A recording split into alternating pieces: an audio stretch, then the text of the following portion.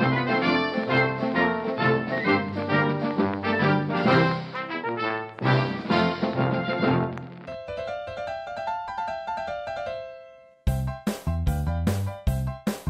name is Francis X. Flack, and I can't believe I'm here at the 1939 World's Fair. I was a shoe-shine boy in Grand Central Station, thinking I was really going nowhere. Then one day I looked up at the paper as I was scraping someone's brogues, and then I spied this classified seeking an apprentice. To the director of exhibitions and concessions for the 1939 World's Fair. Imagine me, little Frankie Shoeshine Boy, working for the grandest fair in the whole world. I got an offer from Mr. John P. Krimsky to be his apprentice for the 1939 World's Fair. I'll be the next Horatio Alger, from bootstraps to tycoon millionaire. I will be among all the brightest and best from all over the globe. I'll be living large when I'm in charge as the apprentice at the Department of Exhibitions and Concessions for the 1939 World's Fair. Do you hear that? The sound of industry. Typewriters clacking out night and day, and soon I'll be joining the fray. I'll be meeting the rulers and royalty. Mr. K so busy and knowing my loyalty, he'll leave their entertainment all up to me. I'll serve queens and sultans iced cakes and tea, and they'll all say, "Aren't we impressed with the apprentice?" To the director of exhibitions and concessions for the 1939 World's Fair. I'll get along so well with the bigwigs. They'll say he's the real deal, full stop. Then I'll impress all my powerful colleagues till they promote me up to the top. 'Cause I'm ready to climb that ladder, no more toiling beneath men's boots. I'll go from shoeshine boy to hoi polloi, not just apprentice, but director of exhibitions and concessions for the 1939 World's Fair.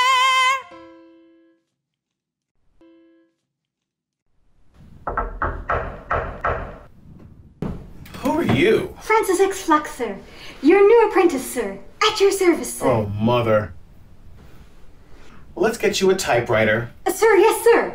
May I do anything for you, sir? Do me a favor, kid, and don't talk so much. Yes, sir, Mr. K. And don't call me Mr. K. It's Director Krimsky to you. Got it, kid? Yes, sir, Director Krimsky, sir. Have a seat, kid. Yes, sir. These are our applications to the Freak Show division. I need you to write a rejection letter to every single one of these idiots. Got it, kid? What do you mean when you say rejection letter, sir? For Pete's sake, kid, just tell them no. Yes, Mr. Director, sir. Now quit bothering me and get to work. Well, I guess I better get started. Leo Eckman, Counselor at Law. This must be really important. Leo Eckman, Counselor at Law. Gentlemen, I have been authorized by a client of mine to dispose of an animal having the forepart features of a bull and the hindpart features of a horse. No. I can assure you that it would prove extremely amazing and also lucrative for the fair. Will you not be good enough as to advise me as to when an interview could be arranged for? Very truly yours, Leo Eckman.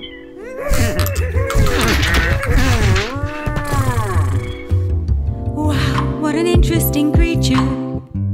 I sure would like to meet this majestic steer. I wonder if his mother was a cow or a filly.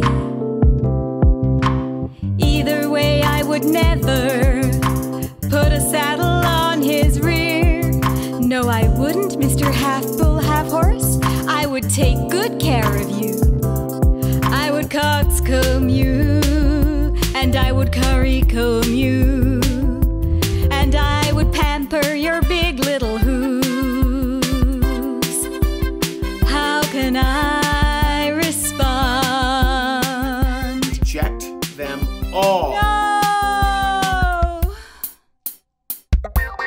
Rejected. I can't reject this perfect creature outright. Rejected. Is there any way to ease the pain? Rejected. Such a beast at our fair would be a splendid sight. But rejected, it's pounding in my brain. An informational circular for the 1939 World's Fair. Why, anyone would love to get one of these.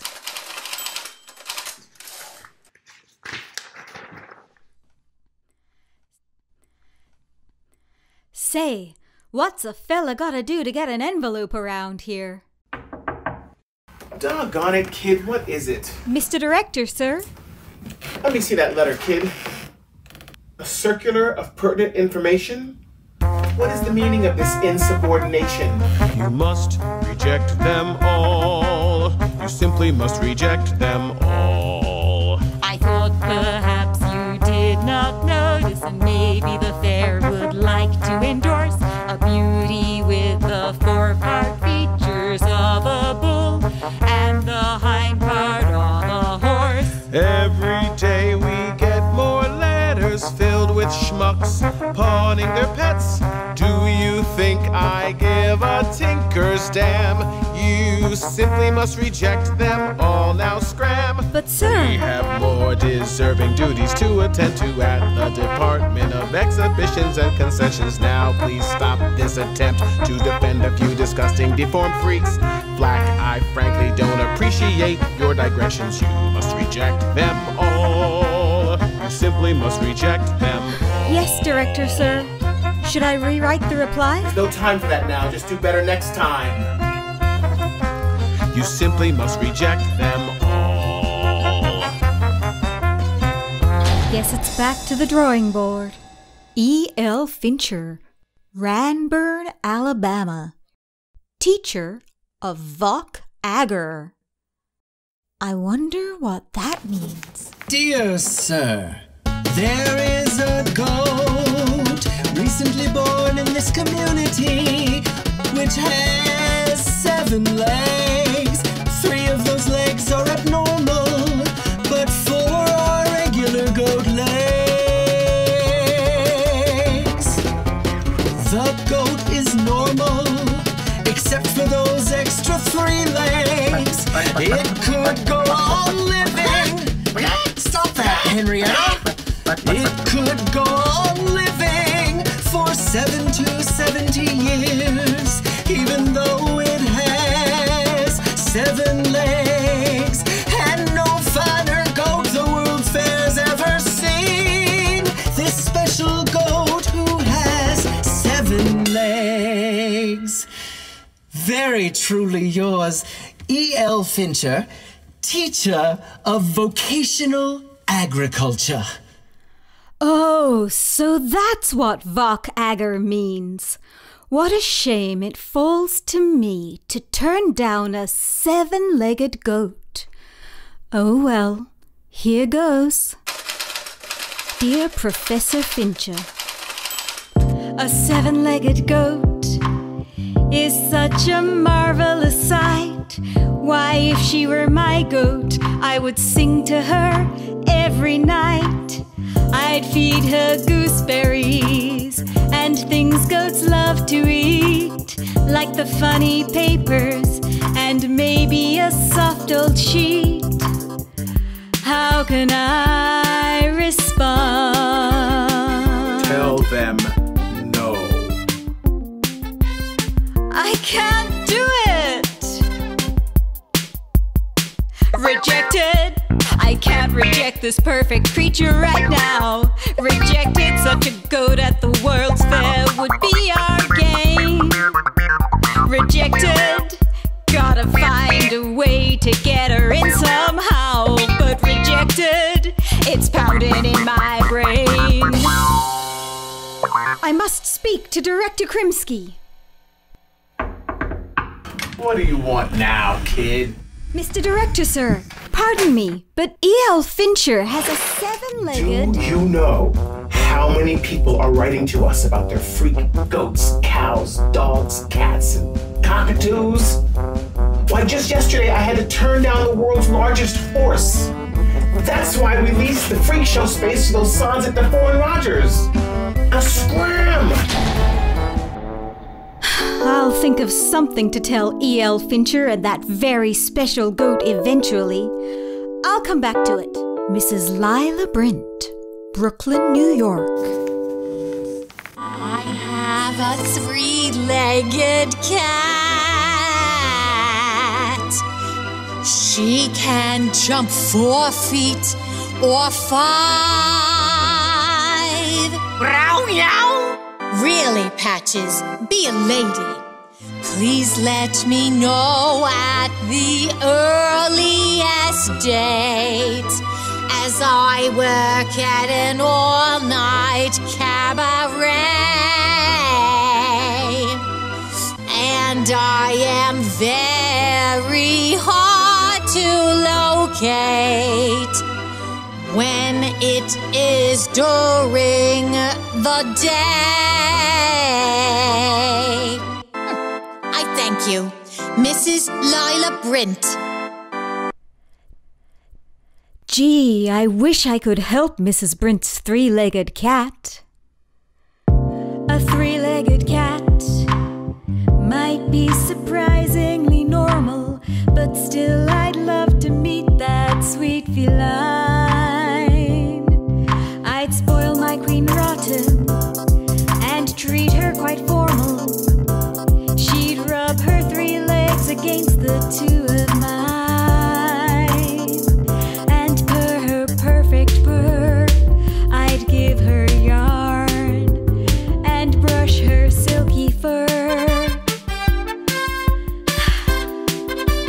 How can I respond? Just say no. Why? Doesn't everyone deserve a chance at greatness? Director Krimsky didn't say I couldn't put these people in touch with DeFore and Rogers. Aha! Surely they won't reject a half-bull, half-horse. Please don't reject the half-bull, half-horse. They'll see the charm of this 7-legged goat. 7 legs, 7 legs. This goat has 7 legs. They won't renounce the Queen Kitty herself. I am a 3-legged cat. Yeah. Surely they'll see the value in all these wonderful freaks. Because what makes them different is what makes them beautiful. What are you so happy about, Flack? Get that here. Did I not specifically order you to reject this batch of letters outright? I thought they might be interested in the freaks. Look, you can write a proper rejection letter or you can leave. You must reject them all. I'm sorry for the miscommunication. Please accept my resignation. Look, kid, you're not a bad guy. It gets easier with every try. It's nice work for a day's pay. I really hoped I would feel that way. I thought I could do anything to get ahead. I'd rather shine shoes instead. You don't mean that, son. You must reject them all. No! I must reject the offer of this position. Sorry, Mr. K. Rejected. It's getting out of my brain. Good gravy. No one lasts a day in this job. Save us.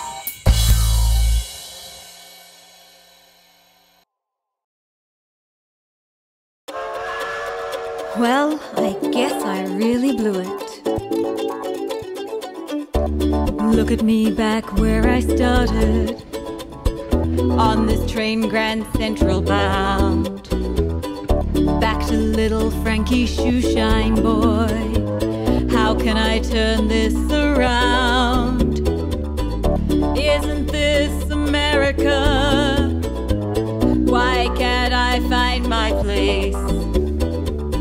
What I wouldn't give for a piece of land and a little more space.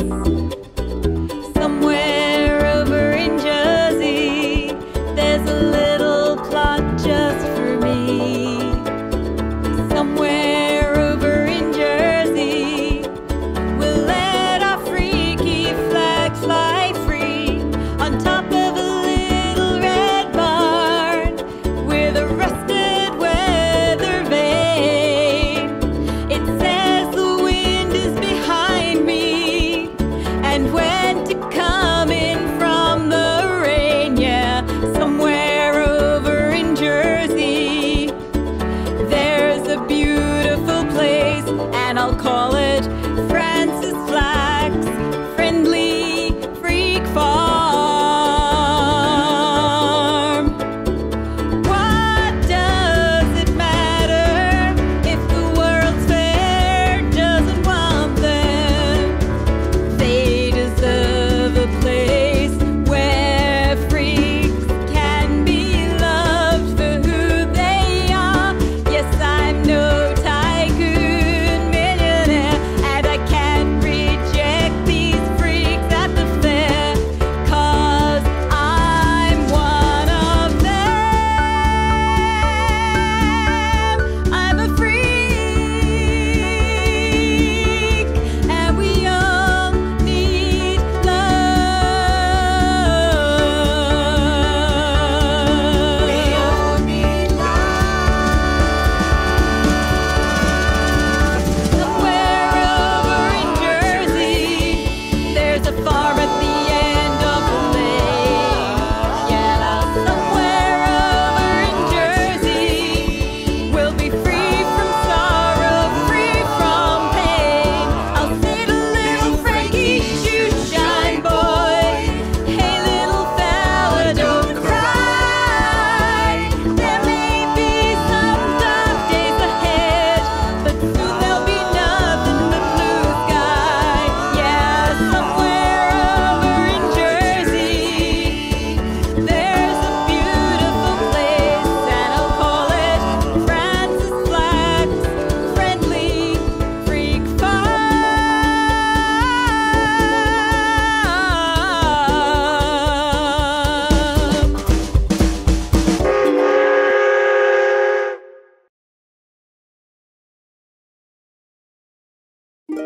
Look at that.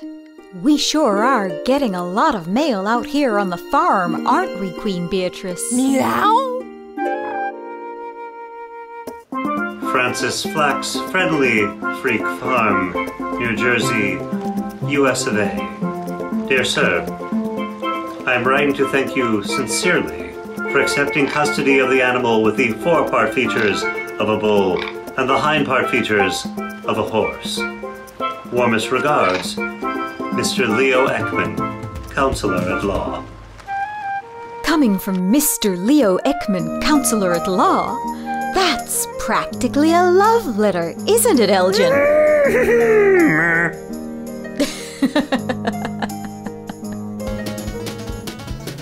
Dear Mr. Flack, thank you for the photograph you sent. I shared it with my students and they would very much like to visit your farm. Very truly yours, E.L. Fincher, teacher of Vok Agar. Wow! Imagine that! Billy Lee, we might be getting a visit from your Alabama friends. Oh look! Queen Beatrice! It's a letter from your old leaping grounds. Meow, meow? Dear Francis, thank you for the photo of Queen Beatrice, as you call her. If you're ever in Brooklyn, you're welcome to come see my act at the all-night cabaret. Best wishes, Miss Lila Brent. You do like your bedtime stories, don't you, Queen Beatrice? Meow, meow. I love having green pastures to roam. I love having so much room to prowl. And I love that New Jersey is full of garbage to eat. And I love all of you. If you put your mind to it, you can find your own freak farm.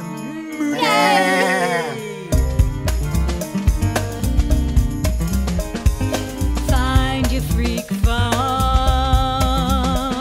Who cares about the World's Fair? We don't need to worry about being rejected. Now we're accepted. Now we're respected. Find your freak farm.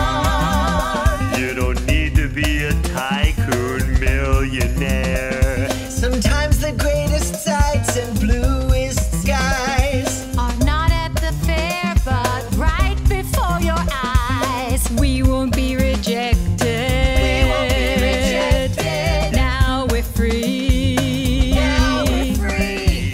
Now there's a place for every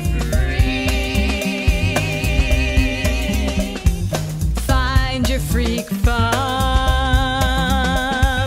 Find your freak farm. For everyone you know is unique. Find your freak farm. And find that you're not a freak.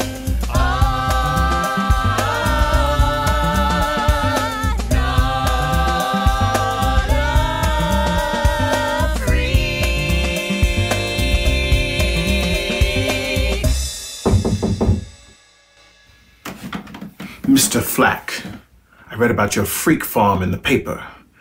Is there any chance you're hiring?